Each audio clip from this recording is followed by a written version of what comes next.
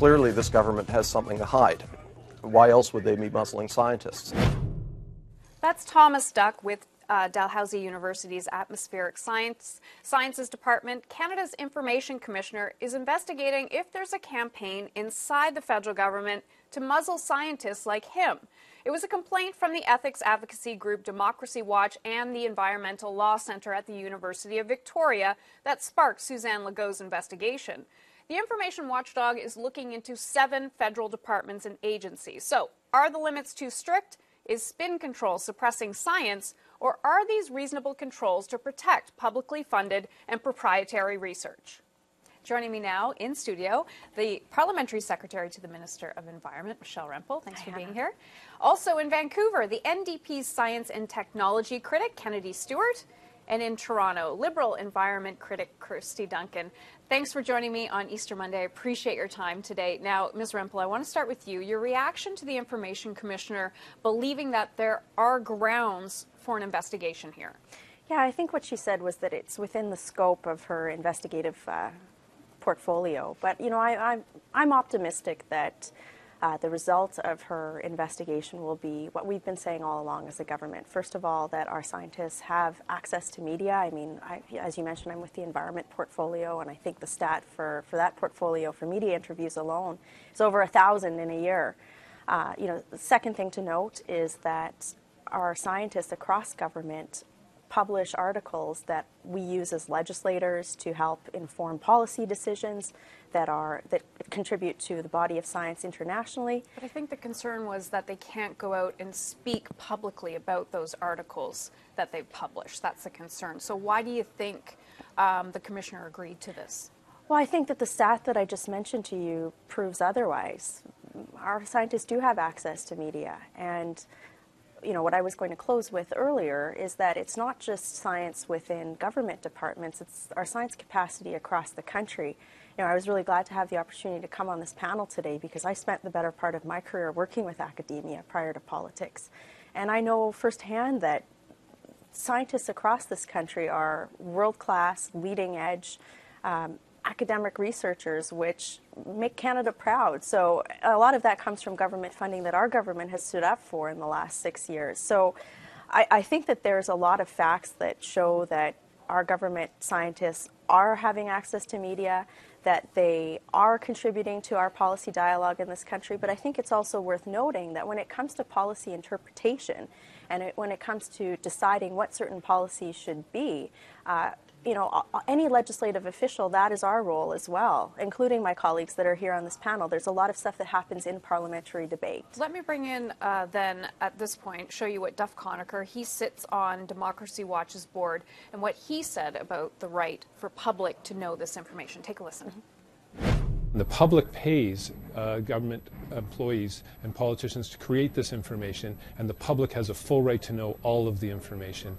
And the Conservatives have been going in the illegal and undemocratic direction by restricting access.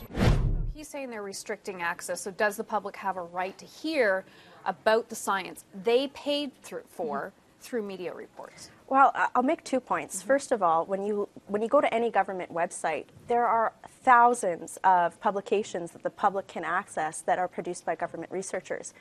But I think he also raises an interesting point that if you talk to any academic researcher across the country that has work that's funded through public sector funding, like, so for example, our Tri-Council, is that the public's property? We have an intellectual property management system in this country for a reason. It's because when somebody innovates something, they should be able to protect that and commercialize it as well. I know those are two separate arguments. Mm-hmm. There's research that happens to make sure that we have access for policy. You know, for example, Environment Canada website has our greenhouse gas emissions inventory that anybody in the country can look at what our emissions targets are. But I think when it comes to different areas of research, there's other arguments that can be made there as well. Let me bring in the opposition on this. So let me just get your reaction to what the Information Commissioner believing that there is grounds for an investigation. So what do you think of that? And I want to go to Kennedy Stewart first. Right. Well, I think they're right on the money with their criticism, and I'm very glad the Information Commissioner is looking into this. This is a very long-standing problem. In fact, we've brought forward two opposition, really no-brainer opposition day motions on this, to which the government has voted no to both of them, really just restating the fact that in Canada we believe in scientific freedom and the freedom for scientists to share their evidence with the world, because that's how science works. I'm a tenured professor. I've been in academics for 20 years now, and the two things that the Conservatives are doing with their clampdown on scientists is, first of all, they're restricting the flow of science, but also they're going to these scientists can vote with their feet, and they can simply move to places where their scientific freedom is recognized and supported. So I have deep concerns about what's happening here. In fact, so does the international community.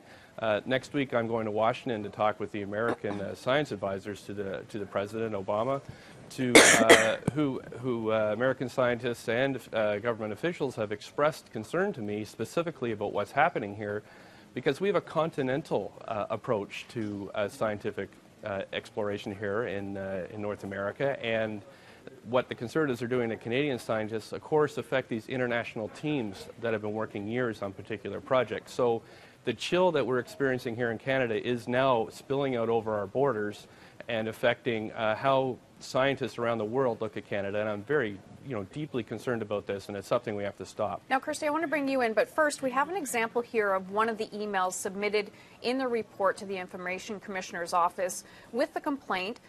This is an email response from Dr. David Tarasik of Environment Canada, who had been asked by a journalist to comment on a major study on the hole in the ozone layer. Now, the doctor was involved in the study. Take a look at his reply.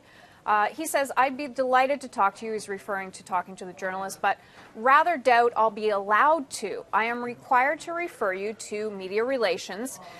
He goes on to say, "My apologies for the, quote, strange behavior of EC," which is Environment Canada. Now, Ms. Duncan, what's wrong with the department wanting to put media calls through media relations? Well, we actually brought that issue up with Dr. Tarasuk in the House. Hannah, I'm a former research scientist myself. In fact, I used to consult to Environment Canada. This report validates what our party has been saying for years, that there is a war on science and scientists in this country. It has been a deliberate campaign by the Harper Conservatives to muzzle Canadian scientists. The prestigious journal Nature has criticized the Harper Conservatives for ending the office of the National Science Advisor, for skepticism on climate change, and for muzzling scientists. We also see this from the World Federation of Science Journalists, who wrote to the Prime Minister and said, unmuzzle the scientists, essentially. It matters because we need evidence-based policy in this country. We need rigorous science for the public good. We need evidence. If you don't base policy on evidence, what do you base it on? And the answer is ideology. And we owe it to taxpayers whose money we spend. Some of these decisions cost millions of dollars to base it on fact. But what is the problem going through putting media calls through media relations? Shouldn't the department funding this research know when its scientists are speaking? We also see, that's not just the only muzzling we see. As of a very recent decision, scientists who now want to publish their results, they have to have them approved by the government. They want to apply for a grant. They have to seek prior approval. This is ridiculous. As a scientist, we need freedom. We need to be able to share our methodology. We need to be able to share our observations. And our scientists, unfortunately, are being muzzled, and this is attracting international criticism. Just last week, and the last 2 weeks, I've been asked to do interviews in Britain and in the States regarding the muzzling of scientists in Canada. And I'll share an example.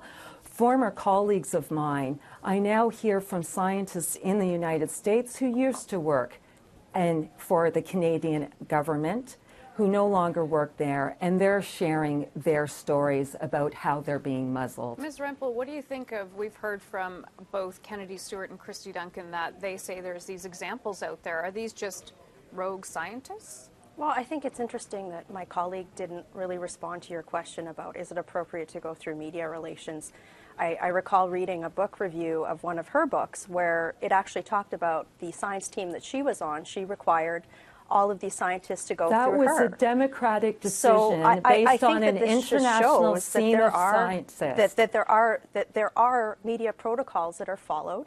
You know, the other thing that came up Are about they more stringent now under this government? Well, I Absolutely, think that Hannah. if And you if look I at could any- jump in. Just one second. Let's let Ms. Rempel, and then I'll come back to you, Ms. Duncan. Ms. Rempel. Thank know, you. I think if you look at any not-for-profit, if you look at an academic institution, if you look at companies, they have protocols on, you know, using media relations. That's not to say that there isn't access for information to be published.